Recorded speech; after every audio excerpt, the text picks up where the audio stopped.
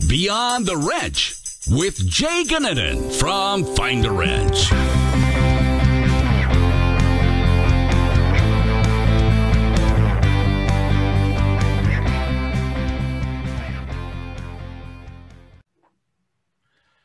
Welcome to Beyond the Wrench. My name is Jay Goninen, and I am your host.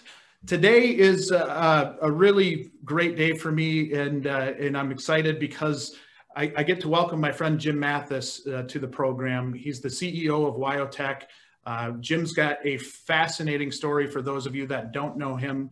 And today I'm just really excited to sit down and talk with him. So how you doing, Jim? I'm doing great, Jay. Thank you. Good. I have to start with a question, which is you gave me a book when I was out visiting you in Wyoming. Do you recall what that book was? Yes, R.G. Letourneau or Mover of Midland Mountains by R.G. Letourneau. Yes. And I read the book. I finished the book. It was incredible. Really inspirational story that he had of kind of trials and tribulations of building a pretty great company. I mean, it's insane. So I appreciate you giving me that book. And it's funny that you remember that. Yes, I give them out by the hundreds. So, yeah. So yeah, R.G. Letourneau was instrumental in putting the blade on the Caterpillar dozer and then building some of the world's largest earth moving equipment out there. So Letourneau equipment. So anybody that hasn't read the book, I strongly encourage them to do so. Yeah, and just going through his history and I was just amazed at how much he was able to do with so little in terms of these big pieces of equipment, and not really, it's basically doing it on a farmstead for the longest time, and to be able to pull that off, I mean, it just blew my mind. So pretty cool. But your story, I think, is equally as cool, and what you've done in your career. I guess let's start by really kind of diving in. What is it that you're doing with WyoTech right now? Like, what is your role with WyoTech? Yeah, I'm the CEO of WyoTech, and I'm part owner. My brother-in-law and I partnered on WyoTech, and WyoTech's been in existence since 1966. I came the first time around in 1976 as a student, thinking I was going to own a fleet of semis and I wanted to learn diesel mechanics. So I came to WyoTech, and then 3 months into school, I had a great instructor, and great instructors changed his lives, and that changed mine. And so then I decided I wanted to teach diesel mechanics. And so I came to WyoTech, graduated, and 5 months later, as a 19-year-old kid, and I'm glad I can't do that again, but as a 19-year-old kid, I started teaching at WyoTech, and that started a 26-year career that with WyoTech that was absolutely crazy, and I'll share more of that later. And so 26 years later, we sold it to a big public company, and that didn't work out. They went bankrupt. And then another company took them out of bankruptcy, ran them for 3 years, and that didn't work out. And so they're just going to teach out all the WyoTechs. And fortunately, the employees at WyoTech here in Laramie fought to keep WyoTech open, and through a crazy experience and story I'll share later of the details, but we were able to purchase WyoTech, and we started with 12 students and 12 employees, and currently 2.5 years later we have 120 employees and almost 500 students. So God's been good to us. So it is insane, this part of the story. But let's start back kind of where it started at, right? Like in your childhood or in like your adolescence, what led you to even want to go to WyoTech in the first place? Like when you were trying to figure out what you're going to do with your life? Yeah, that's a great question. And again, I feel very privileged and fortunate because I had no idea exactly where my career path was going to lead at the time. But my dad's a pastor, preacher, and he was preaching in LaGrange, Wyoming. LaGrange, Wyoming is a town at the time with 167 people. Not 167,000, but 167 people. I was a young, rambunctious kid and got permission from my parents to move out of the house when I was 14 to move on a farm and ranch. And so that started a love for equipment and a love for horses and cattle. And so the ag industry. And so I farmed during the summers and went to school in the winters. But I hated school because it interrupted me riding horses and running equipment and mechanicing on equipment. So I set it up my freshman year to graduate the end of my junior year. And I get to the end of my junior year with plans to graduate and then go on the custom combine crew to Texas and start combining wheat. So I made that commitment and was looking forward to it. And a month before graduation, the school board met and raised the credit hour requirements on 3 of us, because 3 out of 12 graduating students are in my class. We're going to graduate early because we jumped through all the hoops that they allowed us to do for 3 years. Anyway, they met with us and said, no, you aren't going to graduate. We raised the credit hour requirement, so you'll have to come back next year. And I said, well, you can raise them more if you want, because I'm not coming back. I've got my career plans. And so I quit. So I'm actually a high school dropout, which wasn't intentional. It was planned to graduate at the end of the year, and the school board changed their contract with me. Anyway, I quit, took my GED, and went on the custom combine crew and was mechanicking and driving combines and driving trucks. And that winter, we drove semis, filling in for the guy I worked for. His dad had a bunch of fleet of semis. And so we filled in and drove semis, and I was 17 years old driving semis, and life couldn't be better. And thought I'd go to WyoTech to learn diesel mechanics because I was going to own a fleet of semis. That was my goal as a 17-year-old. And so I went to WyoTech, graduated, and went right back to the custom combine crew to mechanic and drive trucks and semis, thinking I was going to own a fleet of semis. But because I had such a great instructor, I thought, I actually want to teach these. So 5 months after I graduated, I literally begged my way into teaching at WyoTech as a 19-year-old kid. And I had no idea what I was doing, but I survived. And the first 6 months was rough, but like I said, I survived, and then teaching became fun, and I learned my product much better because if you teach it, you get all kinds of questions that you never thought of. And so I finally mastered teaching, or semi-mastered it anyway. And that started a 26-year career at WyoTech. So how do you discipline somebody that's the same age as you when you're teaching them at 19 years old? I must have baffled them with something because it worked, and I was a disciplinarian either. Even as a 19, I learned my product, I think, so well that I could outsmart them. And in teaching is motivation. It's motivating your students and getting them wanting to learn.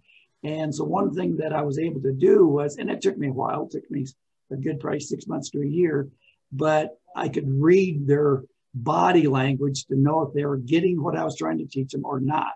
In the meantime, I actually got married about 5 months into 5 months into my teaching. And I was still struggling teaching. So I'd teach my wife, who is not mechanically inclined, and if I could get her to understand, how a transmission worked or a clutch worked or whatever, then that was my barometer to say, okay, students, if I can teach my wife this, you don't have an excuse. So learn it. And again, I would use a lot of examples and teach them at different angles of how something worked. And eventually they would get it. And so I've got a lot of students out there, probably over 35,000 students that went through WyoTech in my 26-year career, my first 26 years with WyoTech. So that is, to think about the impact you had on young lives, and not even young, young, and you could get middle-aged, whoever, the impact on lives is such a cool thing that I don't think most of us get to experience. I guess we do on the management side of, we're getting an adult in, but you're at that point, if you're getting an 18, 19, 20-year-old in that is really just starting their life, their professional life, especially to mold them to be able to be a professional, that's a deep impact. There's not a lot of other professions that can say that. And you're absolutely right, Jay. And it's absolutely fun. I just literally, before I came into my office to take this podcast, I went out and test drove a semi A student just put in a new clutch, new transmission, and and they needed someone to go test drive it. So I said, I'll go do it. And I've got my CBL license. And so I jumped in and got it backed out of the shop, which was kind of crazy with all the equipment and everything else. And we took it around to about a mile, 2 mile square block, and it rode and drove perfect. And I couldn't congratulate that student. The student that put it in, he rode with me. And all I could do is thank him and encourage him. And I said, you did an awesome job. This thing ships great. And the high-low works, the whole bit, you know. So anyway, I still love seeing students learn and get excited about what they can do. So at a young age. So in your first 26 years, talk to me about the progression from, you know, you starting off as a young instructor, and as you start to go and you're getting more experience under your belt and you're growing. How was that? I mean, were you an instructor for 26 years, or did you start to graduate up the ladder as you had your tenure kind of growing? Like, how did that look? Yeah, it's a crazy story and an exciting one. And again, most people have valleys in their life, personally as well as professionally, and I'm no different. And I think what I learned at a young age is to go through valleys if you can gracefully. And I give credit to my Lord and Savior, Jesus, that because he's allowed me to go through valleys personally and professionally. And I thank him every day for it, because if you don't go through the valleys with the right attitude, you can get pretty down on yourself and other people. And fortunately, I've learned to forgive and be forgiven, because I've made my fair share of mistakes with people and processes and everything else as well. But to start off with, again, I left home when I was 14, got mechanically inclined as well as agriculturally inclined, and love equipment, love horses, love animals. And ended up, again, begging my way to teach at 19 years old. And that was quite a story, because I was actually had my own combine. I was 19 years old, had my own combine leased.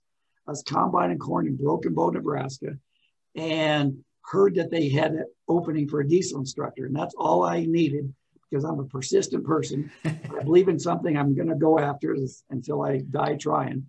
And so on Monday, I was 8 miles away from Broken Bow, Nebraska, combining corn, parked the combine at noon, went to find a payphone on Main Street in Broken Bow, Nebraska, because of course this is before cell phones, and called Dave Hill, who was the program director for diesel.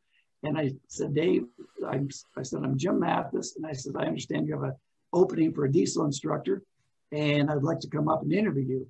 And he said, Jim Mathis. He said, did you graduate from WyoTech? And I said, yes, sir. He said, well, when did you graduate? I said, in June. And this was in October. And he says, he just started laughing. He said, well, how old are you? I said, I'm 19. And he just broke out laughing. He said, there's no way I'm hiring a 19-year-old to teach 19-year-olds and old. And I said, Dave, I've got a lot of experience for a 19-year-old. I left home when I was 14. I've been taking with this stuff and mechanicking on it ever since I was 14. And he said, there's no way I'm hiring a 19-year-old. So that was Monday. So Wednesday, if people have driven equipment or trucks or whatever, you have a lot of time to think. So by Wednesday, I thought, you know what? I'm not done pursuing this job. So I called him back again, and he took the call, and he said, this is Dave Hill. And I said, I'm Jim Mathis. And I said, Dave, I really like to come up and talk to you. He said, absolutely not. I'm not hiring a 19-year-old. So he hung up. So Friday, I called him back again. I says, this is Jim Mathis calling for Dave Hill. And he answered phone. He goes, I'm not talking to you. He hangs up on me.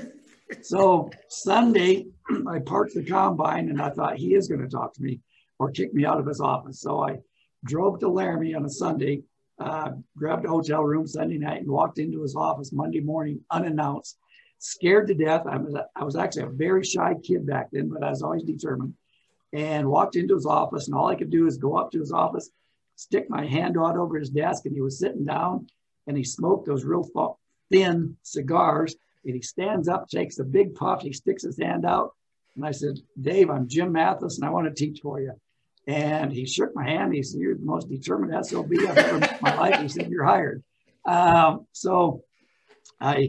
said, when can you start? And I said, well, I turned my combine back, finished my combine contracts, and turned my combine back in.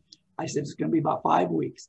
And he said, okay. He said, I come in 5 weeks. So I finished all my jobs in Broken Bow, Nebraska, and got my combine turned back in, and started a crazy career. But I only taught for, believe it or not, for about 2.5 years. And then I became assistant training director. So I came out of the classroom, and then I would fill in for instructors that were on vacation, or if we're short an instructor or whatever, and then did all the live work. We used to take in a lot of live work, which we still do today. And so I was responsible for all the live work, curriculum, and everything else. So I got my first promotion when I was about 21 and a half years old. At about 23 or 24, Dave Hill quit. And then Dave Cermak was my boss. And Dave Cermak is in Minnesota. He's an awesome mentor and great friend of mine. But I kind of followed him up, and he became vice president of education. And then I became training director. So I held the assistant training director job for about 5 years. And then got another promotion. It was training director for all of our diesel programs. So I was the boss of diesel and set the vision and direction for diesel, and had 8 or 9 instructors underneath me. Life was good. Held that job until August 20th, 1990. Our WyoTech had gone through a change of ownership. I was actually in a board meeting for the University of Wyoming's credit union. Somehow I got a board position on their credit union, which was a great learning experience to understand more numbers and data and everything else, banking, and got called out of that board meeting, emergency meeting back at WyoTech on August 20th, 1990. And I don't remember dates real well, but I remember that one because I got fired. I was driving my boss nuts for the previous year. I knew I was driving him nuts because he was driving me nuts. But he was still my boss, and knew that he was miserable and I was miserable. He wanted me to quit and get my bachelor's degree. And he says, you'll never go any farther than you are right now without your bachelor's degree. And I said, Alan, I said, I got a young family, got a mortgage. I don't see me quitting and getting my bachelor's degree. I said, that's just not me. I said, I'm a hands-on, person with as far as a leadership and management style. And I like to be in with my guys and at a secretary and everything else as far as hands-on, helping students, helping my employees. And I says, getting a bachelor's degree is not in the works right now. I said, well, that worked for me professionally as well as personally, just not my cup of tea. And so, but he kept pushing me and I kept pushing back for almost a year until August 20th, 1990. And then I got called out and he fired me. And I knew it was coming because I was miserable and I was making him miserable and everybody else. So I was at complete peace with that. The next day I go to get my final check and I happened to run across the president of the company. So as a vice president fired me, I was at a director level. And I came across the president and when I reached out to shake his hand, I said, Terry, I said, I suppose me getting fired means I'm not going to become your next vice president. And he was shocked that I was joking. And so when he looked up at me, I was smiling and he laughed. He said, I suppose that's what that means. But he says, have a chair. And we ended up talking for 2 hours. And long story short, didn't think anything of it, left. The next day, I'm laying on the couch, unemployed, wondered what I wanted to be when I grew up. And the phone rings at 7 o'clock in the morning and my wife picks up the phone and she answers, and it's the president, and I think it's Terry Harrison. And so she brings me the long cord over to my couch that I'm laying on, and he says, what are you doing? I said, I'm laying here wondering what I want to be when I grow up. And he laughed. He said, I know what you want to be. You want to be my vice president? I said, yes, sir. He says, I need to hire you. He says, someone with your attitude will make a great vice president for training. I said, well, what about the vice president that fired me? He says, this company's big enough for both of you. He said, and I said, great. I said, when do you want to show up? He says, Friday. So I was fired on a Monday, unemployed for 3 days and came back with a promotion. And fortunately or unfortunately, depending on, I guess, how you look at it, the vice president that fired me could not take being overridden. So he quit and I had his job. Wow. And so again, I don't brag. I don't want to come across as bragging about my career or anything else. because God has taken me through some amazing journeys and valleys, and some of them were painful, but they always came out where I needed to be on the other end. So he redirected me. And that's the one, a big time of redirection. He allowed me to come back as a vice president, which was awesome. So again, the vice president fired me, quit. So I had his job. I had that job for 4 years. And our WyoTech changed its ownership again. We went from being under Phillips Colleges now to Bankers Trust. Phillips Colleges went broke. Bankers Trust was the fourth largest bank in the United States. They owned WyoTech because of a bad debt from Phillips Colleges. So they took one school out of 93 over, and it was WyoTech. And so they were a great ownership, but they brought in a new president, and he was kind of tough. And after 9 months, he demoted me to nothing. So I went from vice president down to no office, lost my secretary. I had 65 employees at the time underneath my umbrella, and went to the janitors working for me and the maintenance guys. Wow. With no office. And so that was really rough. I tell everybody I walked on my bottom lip for about a week. And then I thought, put your smile back on and enjoy the ride, because you don't know where it's going to take you. One of the things I point out is for several years earlier, I was praying. I said, God, I don't see what these presidents that come in from the outside have over what I could do. I said, I don't think I could do any worse. Well, I probably could have done worse had I gotten in that position too early. And I didn't realize that, but you need a sales and marketing background. Well, unfortunately, I did not like sales and marketing because I had to deal with the recruiters that recruited students. And a lot of times they would tell half-truths or not sure what they told students, but they were not truthful to some of our students. And so I didn't know it at the time. So I'm doing nothing. And the company started sliding a little bit. And so Bankers Trust, after about another 8 months, they stepped in and forced the president to get me involved with admissions and marketing. And it was a rough meeting because I didn't want anything to do with it, but I was not doing anything. So I was biting my tongue. Yeah. And the president was saying, Mathis doesn't know anything about admissions and marketing. And he was 100% right. But I was forced into admissions and marketing. And long story short, I absolutely fell in love with it because it's analytical. It's looking at historical data. And the president that demoted me, we actually became very good friends. And he was the smartest man I've ever worked for before in my life. Wow. And I could see now, took me a year or two, but I could see why he was so frustrated with me, because he was on another level. But fortunately, he kind of took me under his wing and taught me so much about everything from negotiating leases and purchases and sales and marketing and contracts. And I got my bachelor's degree without getting a degree. Sure. Trust me, I learned so much. And unfortunately, he left about another year and a half later. And then I became president, and I changed our philosophy a little bit from what he had as far as how to sell and market. And away we went. We just took off, growing like you would not believe. And to a point where we had to build new buildings or shut off our sales and marketing. And so Bankers Trusted, because we were in the workout situation with a bankrupt company, parent company, they did not want to build buildings. So we were sold to Allied Capital. So I was a president and CEO at that time, and we sold to Allied Capital. And then Allied Capital allowed us to build a couple 100,000 square foot of additional buildings on their watch. And so we bought 120 acres and a couple 100,000 square foot buildings in West Laramie with the intention to build our whole campus out in West Laramie. And because we had, with the 200,000 square foot additional buildings, we had 550,000 square foot under roof and growing like you would not, 30% growth rate a year. Yeah. And so we got two big buildings built, 120 acres bought. And then they called me one day and they said, Jim, we're selling you. So we had a master plan to get to, 3,000, 4,000, 5,000 students.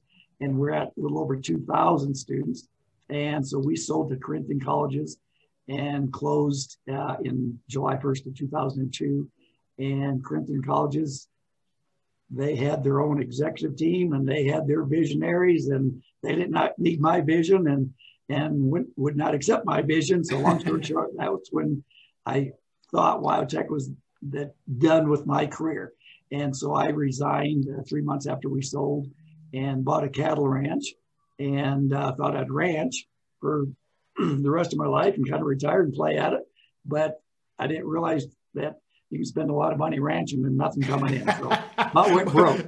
But well, before we move on to that Yes. part, I want to talk to you about the relationship when you're a president of an organization and you're dealing with one, ownership changes, but then they're like the investment or banking side of that relationship, right? Like when you're dealing with them, are you talking, I mean, is everything based on numbers, or how does that, like, how do you communicate with that parent company? And is it a change from when you go from maybe more of that educational communication to that, you know, more of that investor, like trying to have those conversations?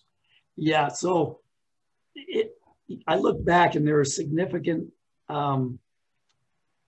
opportunities and happenings in my career that were, at the time, I just didn't understand. But I prayed, I said, God, I said, again, I said, I don't see what some of these presidents have that I don't have. Well, one was a financial background, Sure. you know, and he allowed me to get elected to a Ohio credit union board, which again got me into some finance, which again, I didn't understand how I ran against these PhDs running for the office. And I just had a little blurb in the newspaper and I get elected from the University of Wyoming people. Nobody else voted. And why, to this day, I don't understand. I give credit to God. So that got me a little bit on the banking and loan aspect of it. And then when Phillips Colleges had us, when I had got fired and then rehired, Phillips Colleges, they had close to 100 schools out there, and they wanted us to do budgets continually. And they forced us to play with numbers and take sales and push it back into the latter half of the year. Is all fake. Right. But just to understand, I thought it was the biggest waste of time ever. And it was from a truthful standpoint. But what it did was I could read spreadsheets, P&L so quick and so fast. And again, I didn't understand. I was frustrated with Phillips Colleges for making us play games with numbers. And that's what it was. We were playing games with numbers. But the flip side is I could look at a spreadsheet and say, this doesn't make sense. And yes, we're playing with numbers, but I could read a P&L statement so quick and so fast. And again, we spent months playing with these numbers. So then we were owned by Bankers Trust. So I had a pretty good background of what companies wanted, what financial institutions wanted. They wanted numbers. And yes, Bankers Trust was an awesome ownership, and they allowed us to grow and let me put my spin on it because they're just great people. Yeah. And so, but still quarterly, I'd either fly back to New York City, and Bankers Trust was the fourth largest bank in the United States at that time. And they were right across the street from the World Trade Center towers. Well, again, you take a kid from LaGrange, Wyoming, 167 people. I was shy, and to get them, 15 years later, I'm flying to New York City and riding the subway and everything else. For a Wyoming cowboy, it was quite an amazing experience. And I would stay in the Marriott in the World Trade Center towers. And to think in 2001, they came down, which is unbelievable. In fact, Bankers Trust building had to be torn down because it shook it so bad it cracked all the brick and block and everything else. Gosh. But again, for a Wyoming kid, a high school dropout with a GED, in Bankers Trust, the conference room we used looked out at the Statue of Liberty, and I'm thinking, how can this happen for a kid from a preacher's kid to be able to do this was just unbelievable. To be given presentations to the executive team at Bankers Trust. It's insane. And they listen to me. Yeah. It's just crazy what what an honor I've had for such a great career, you know? So anyway, to answer your question about financials, and yes, you know, most of the private equity groups and big banks, they want numbers. And fortunately, I learned numbers under the president that demoted me. And trust me, it's the greatest thing that ever happened to me, because one, I think he wanted me to quit. I was too stubborn or stupid to quit, and I didn't quit. And it was the best thing ever in my career that I didn't quit, and I sucked it up, and I got over being hurt real quick and said, you know what, I'm going to make the best of it. And again, 6-8 months later, Bankers Trust stepped in, forced him to get me involved with admissions and marketing. And this guy was a walking genius. And he taught me so much about contracts, backing into numbers, looking backwards at data, projecting forward with data. It was the greatest education I've ever had.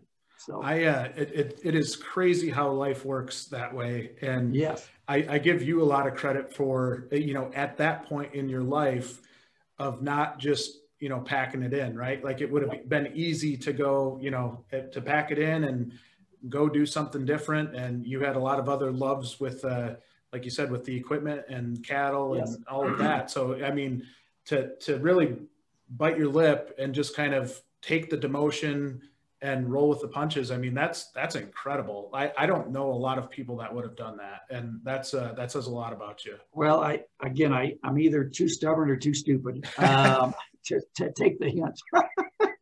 But I was just determined that WyoTech wasn't done with me, and that I could add value. And I think I did. Several months later, I started adding value and learning admissions and marketing. And little did I know that, again, I'd set my goal to be president years earlier when I was running academics. Well, I would have had the greatest academic department ever had I become president, but I did not understand sales and marketing. So it was God's way of demoting me and giving me a different career path. Make you learn the other side. Sales and the marketing, and something I thought I would hate because I had to deal with students in academically when they were because of what the recruiters had told them. Now I was a trainer. So guess what? I could train our sales force to what, because I was a teacher, I was a trainer. Right. So now I could train salespeople on how I wanted it done and the facts. And so it was an added benefit. So I learned sales and they learned what to say and not say. So we didn't get in trouble. So it was truly a benefit for everybody.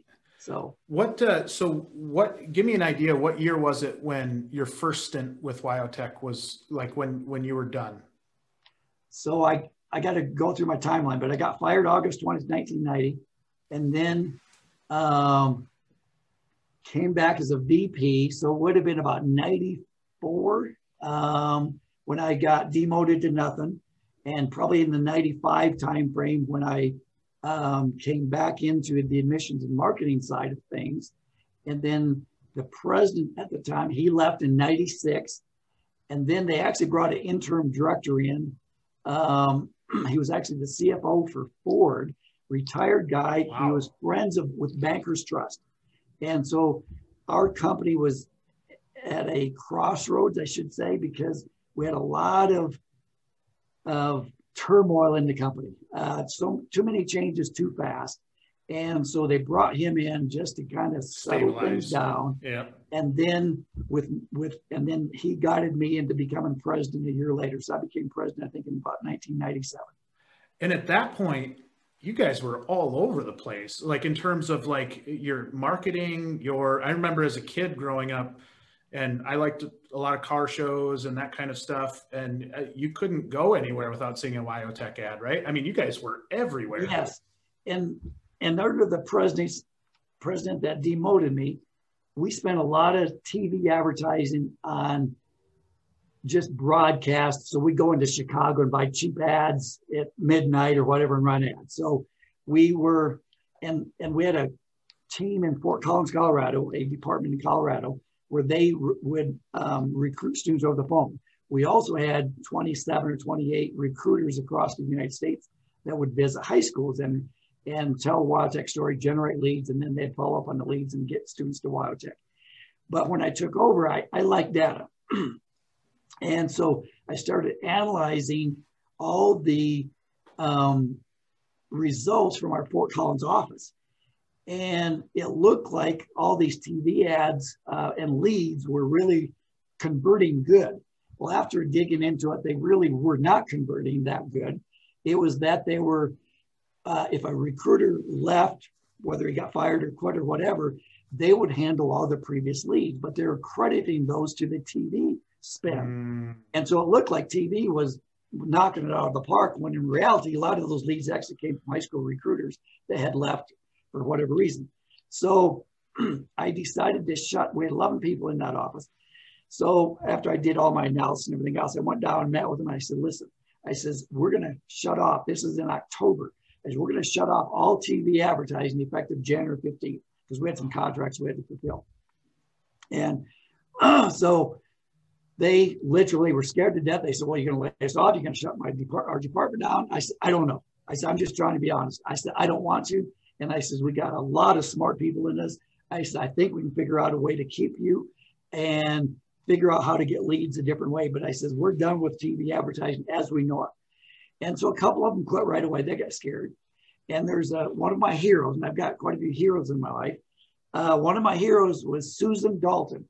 And I'm making all kinds of changes as new president, because I cut through the BS and we're going to do things my way, because I see opportunities and see some wasteful spending here and there, and education, everything else. So anyway, in about November, maybe December, Susan Dalton calls me, and she's very nervous because I'm making all kinds of changes in the company, trying to get us over the hump and change our philosophies and change our culture and everything else. So she's nervous because I said no more TV advertising effective January 15th. And so first thing she said was, Jim, she says, I know you said you wouldn't do any more TV advertising, but she says, there's a new TV program coming out called Horsepower TV. Excuse me, Hot Rod TV. Hot Rod TV, yeah. And it was spin-off of Hot Rod magazine. And she says for $110,000 or something like that, she says, we can be part of their show. And I says, give me a contract to sign. And she says, what? I says, give me a contract to sign. I says, I'm ready to go. I said, that's our demographic. Yeah. Because we taught street rod and how to build hot rods and chassis fabrication, everything else, in addition to automotive and diesel and collision refinishing. I said, give me a contract. And she's really, I said, absolutely. I said, this is our answer, to keep your department going.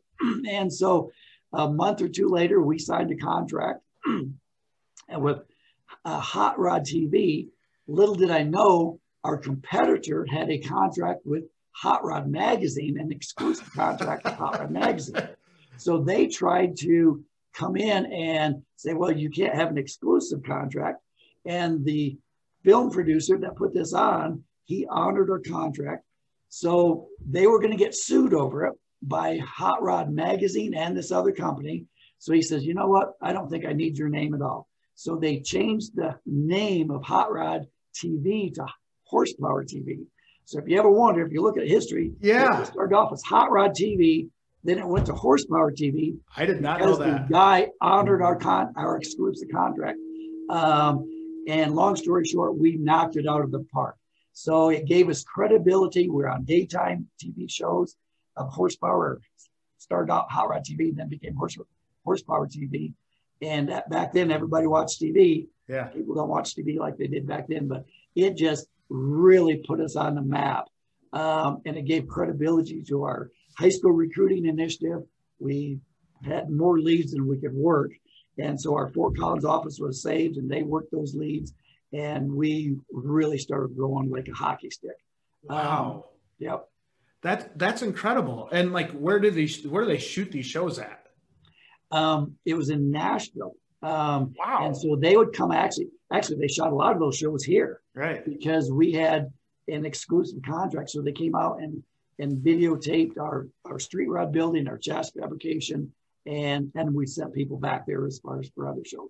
So yeah, that was a boost in the arm like you would not believe. I do believe it, just because I growing up, I was that demographic, and like it just, it was so impactful, and it looked so cool. And it was, they were so well done. The commercials were, and I think it's one of those things where it makes you kind of aspire to get there, right? Like, and makes you think about Wyoming, right? Like, how do I get to Wyoming and that kind of thing. So you guys did your job there.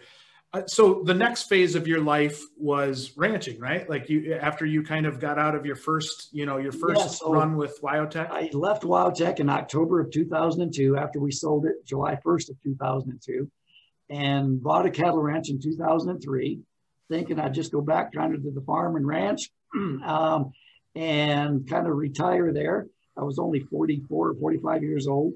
And I knew I wasn't going to retire, but I wanted to work. And it was a decent sized cattle ranch. It's 4,400 acres. And so I started buying cows and this and that, and realized there was no money in ranching. And so my first year of revenue was $15,000. I'm used to dealing with, not personally, but I was used to dealing with millions of dollars of sales at WyoTech. And then to have a sale year, 15,000, I thought, oh, this is not going to work. So anyway, in 2006, I was called by a private equity guy, and he says, are you interested in doing a turnaround company in California? And he bragged about his millions and his partner, his billions, and money, quote unquote, was no object. And I said, you bet I'm interested. And I was ready to get around people. I love leading people. I don't call myself a very good manager, but I love setting a vision. I love setting standards and promoting people that really have a heart to grow and learn. And so, long story short, I took a turnaround company in California. We had 9 schools in California, 2 in Atlanta, and 1 in Florida. And they're literally hours away from going bankrupt. And so I stepped into that.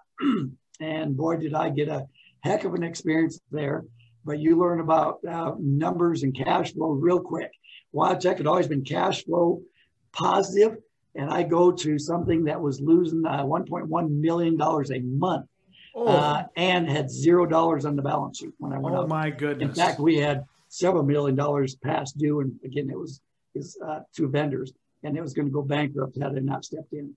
And fortunately, God blessed us there as well. We had class action lawsuits that I knew about when I signed on. And within a year, we got past all the class action lawsuits. We were cash flow positive. And that thing really started taking off. I left after the next year. So I was there 2 years as CEO. And then stayed on the board for another 4 years. And then another company hired me to do some consulting as far as training on the admissions and marketing side for high school recruiting admissions. And so they had campuses in Orlando, Florida, Denver, and LA, actually Hollywood. And so I did that for 2 years, and it was out of my realm. It was Full Sail University and LA Film School, and I don't understand that or the curriculum, but I understand business and marketing. And so that, I think, was a success. And then another private equity group called me out of Connecticut. Well, they're out of Chicago, but they had schools in Connecticut and Massachusetts, and asked if I'd go help them turn around a school chain up there. And I said yes, and really made a whole culture change there and got them back to profitability. And they were profitable, but it was sinking pretty quick. And took them over 2 years later, could leave with a good feeling that they were on the right track, and they were. And then another private equity group out of New York, they had schools in Florida, Texas, and Oklahoma. So they were losing money hand over fist. And so I went to Florida. Their headquarters is in Florida, took that company over as CEO. We were able to right the ship for both. They had 2 different school chains that they tried to merge. That was a disaster. Long story short, we were able to break them back apart and then get those schools sold to 2 different private equity groups that had other schools that fit their demographics. And so we got those schools all cash flow positive and sold within 2 years. Wow. Then back at the ranch, and thought in the meantime, I bought another large cattle ranch, 33,000 acres, with my brother-in-law. And we got that going good. And I grew my cow herd up to around 600 head of cows. And then thinking I was just going to keep ranching. And then about 4 years ago, I was actually praying. I said, God, I said, I think I've got one more turnaround. I'm getting a little bored at the ranch. I think I've got one more turnaround in me, and I'd take something on. And in October of 2017, I had weaned my calves. I was training my border collies and praying. I said, God, I said, I think I've got one more turnaround. And then the next month, I hear WyoTech is closing down. And I thought, well, they're teaching all the schools out. They're going to teach WyoTech out. And I thought, boy, that'd be great to get back to my school, because I considered WyoTech my school, even though I didn't own it. Yeah. But it was my baby that I loved. And I thought, well, it won't be WyoTech, because you're starting with zero revenue, because they're teaching all the students and closing it down. So no investor in the right mind would buy WyoTech, because you're starting with zero revenue. Right. There were no students. And so that was in October, November, December of 2017. And then in January, I hear that they're going to be sold to the community college in Cheyenne, and they're going to buy it. Later in January of 2018, a bunch of investors contacted me and business leaders in Laramie. And I met with them, and they said, Jim, can you find money to buy WyoTech? And I said, no. They said, well, will you try to find some, and we'll try to find some. I said, okay. So I tried to find some, and I found $3.5 million. And I figured it was a $12 million turnaround. And I thought, I'm not even going to make any other phone calls. It's not going to happen. Right. So that was end of January. End of February, I'm out feeding my cows in the tractor, and I get an email, and I normally don't take my cell phone with me, but for that particular day, I had my cell phone, and had an email from a state representative, and this email said, you don't know me, but you know my brother. I'm Bob Nicholas. And he said, can you be here in an hour to meet with us? He said, all the senators and representatives, they're in session, and can you be here in an hour to meet with us to answer questions about WyoTech? And so I emailed back real quick. I says, no, but I can be there an hour and a half, because we're an hour and 10 minutes away. And I wanted to take a shower and shave. So I ran into the house, quit feeding my cows, and ran into the house and took a quick shower and drove as fast as I could to Cheyenne. Bob comes out of session, and the rest of the day, he has me meet with senators and state representatives. And at 2:00 in the afternoon, I had a meeting. They scheduled a meeting with the president of the Senate. And I had no idea who he was. His name is, I think we'll hear in a second. I just lost Eric Bebout. And I'd never heard of him before in my life. So I meet Eric Bebout, and there's 7 other senators in front of his big old desk. And he picked my brain on my turnaround experiences and WyoTech. And then he cuts to the chase. He says, Jim, we're about ready to give $5 million to the community college to buy WyoTech. And we don't think it's necessarily a good idea. I said, well, it's not unless you want to fund it every year, because they don't have a break-even plan. And he said, well, what happens if I just loan that to you over 10 years at 2.5% interest? He said, would that help you find the rest of your money? I said, make all the difference in the world. Yeah. And immediately he barks an order to the senator right beside me. He says, go get Dave Gruber. I didn't know who Dave Gruber was, but he was the bill writer. So Dave Gruber comes in with his pen and paper, and he says, how can I help you, Mr. President? And Eli Bebout starts barking orders. He says, change this bill so Mathis can borrow $5 million from the state of Wyoming. Wow. And long story short, it's a longer story than that. But they passed a bill. That was on a Wednesday. They passed a bill Friday night at 11 o'clock at night, and given me authorization to apply for a loan through the state of Wyoming to borrow $5 million. And again, I share that because it's public information. Right. I don't share all my details, but it's public information. You can Google it. And in the meantime, my another family member said, I want to partner with you.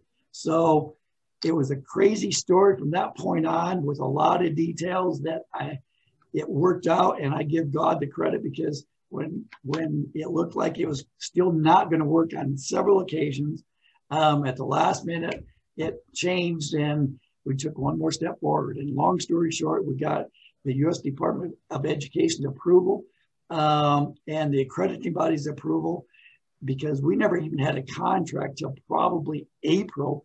And normally it's a 6-month process just to get approvals through the Department of Education and the accrediting body. And we did it in about 8 weeks. And we bought WyoTech July 2nd, 2018 with 12 students and 12 employees. And so it's taken off since there. It was so incredible when I was out there to visit you, like how close it was to shutting the doors, right? I mean, you're not saying last minute, like as a figure of speech, it was last minute. We did not know if we would close the day we closed. We had 2 outstanding items that the parent company could have pulled the plug on, or we could have pulled the plug on. And we both agreed we're supposed to have them that day. And I couldn't get a certificate of insurance. I was waiting. I finally got it at 11 o'clock the day we closed. They had to get a permission to take over housing lease. And they did not have that.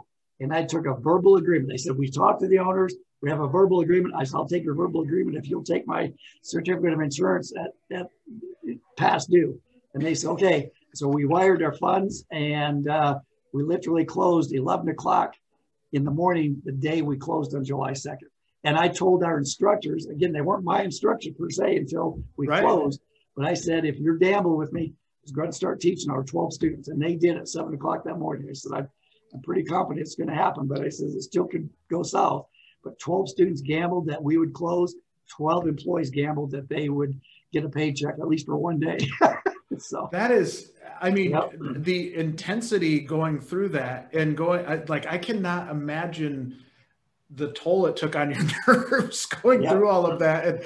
And it's not like it's a little deal. I mean, that's a lot of money. That's a lot of everything. And so many different people involved. And I mean, that could be a story in its own. I mean, that is just insane to me. I had an investor that, not an investor, but he's an investor type, kind of a private equity guy that helps buy and sell businesses. And so I used him as a consultant to help work through all the details to make sure we set up the company legally and everything else. And through the negotiation and process, he basically quit on me twice because the intensity. And he said, and I said, you know what? I truly believe God put this in my life, and I'm going to do everything I can every single day. And if it closes, or where God's closed the doors on it, I will thank him for the experience. But I said, I think he's saying, I kept reading Exodus about the Israelites leaving Exodus and going to the promised land, and the 10 plagues. If you read the 10 plagues on again, off again, and if you think that wasn't an emotional roller coaster back then, I don't have anything to compare that to. Sure. And because it's on again, off again, on again, off again. And so I thought, I kept reading Exodus, and I'm thinking, you know what? I'm going to do what I can today. I believe God put this in my lap. And long story short, I give him the credit because it shouldn't have happened. Yeah. Long story, it should not have happened. So many things that could have prevented that from happening. Yes. And that's, yeah. Yep. So give me an idea, WyoTech current day, like you're thriving. I'm in contact with Cindy Barlow a lot and talking with her. She gives me the updates pretty frequently. And it's so cool to see just how much progress you've made in such a short amount of time with the school, and really getting it back to kind of your values and what you wanted to see out of WyoTech. I mean, are you back? Like, is it like this? Is it the way you want it now? And this is, you've got everything in order? I don't know if it'll ever be. Yeah. I'm never satisfied, that's a good thing. Not good, but we are on our way. We have awesome employees. Yeah. It's just unbelievable. The culture is fantastic. And I'm a big culture fan. And sometimes you got to weed a few people out to develop that culture you want. But I believe we have the team on staff right now that understands our client. And my goal is to do our best job possible training students. That's what, and providing that best graduate we can to industry. So we have two customers to serve, our students and the employees that hire them. Mm-hmm. And so we try to keep that at the forefront of our minds. The other goal I've got is I want the student to have the best experience from a training standpoint, but not only a training standpoint, but also a outside of the school experience. So we spend a lot of time and effort in doing activities for our students, and I want to grow that bigger and better, in addition to the great training we already offer. So we are also looking at, in our diesel program as an example, it's mostly geared towards trucks, some heavy equipment as far as we teach some hydraulics and that type of stuff. But I want to get some green paint, some John Deere paint in there, as well as some Case IH. I'll probably have to succumb to that. My brother-in-law is a Case IH guy, and I'm a co-partner with me in WyoTech, and I'm a green paint guy. So we'll probably have to buy one Case IH and about a dozen green trucks. But I want to have them get a touch of ag, and then eventually in our advanced diesel program, I want to get into some heavy equipment. So, and we're also talking about possibly in a year or two, probably 2 or 3 years, starting a heavy equipment operating school with a CDL license. So that's one of our goals. Yeah. In our automotive program, starting in July, we've added light duty diesel. So we were going to start training on Chevy, Dodges, and Fords, light duty diesel. So we're in the process of buying pickups right now. So, but we have our curriculum pretty much designed to add that to our automotive program. So an automotive student will not only learn about automotive, but they'll also get all the emissions and electronics on light duty diesel pickups. So it's exciting. I mean, yes. it's really exciting to see the progress and see, you know, you're one campus now, right? One campus. We have, I mentioned earlier that years ago when I was here before, we bought 120 acres out here. Well, during Corinthian College's demise, they lost that in their bankruptcy. So long story short, I bought 70 acres back when we bought WyoTech. So we have 70 acres to expand on. We're already expanding our campus right now. We're adding a 5,000 square foot addition on to add classrooms for our automotive program to expand. We also have an architect designing a 90,000 square foot addition to our other building.